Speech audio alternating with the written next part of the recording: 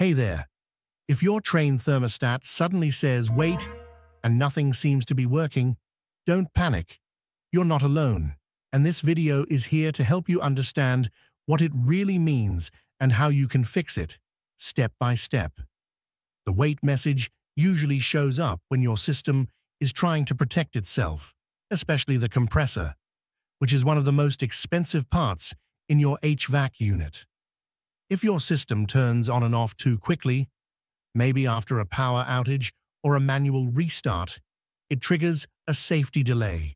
It's basically saying, hey, give me a few minutes to reset so I don't get damaged.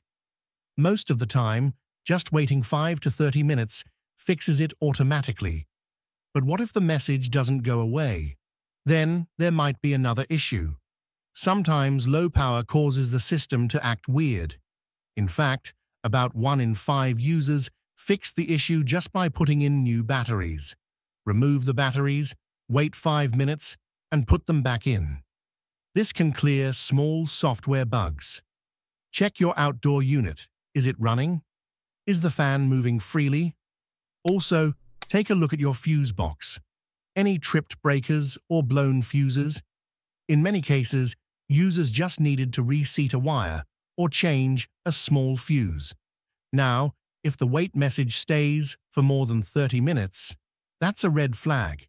You might be dealing with a refrigerant leak, a damaged coil, or even a failing compressor.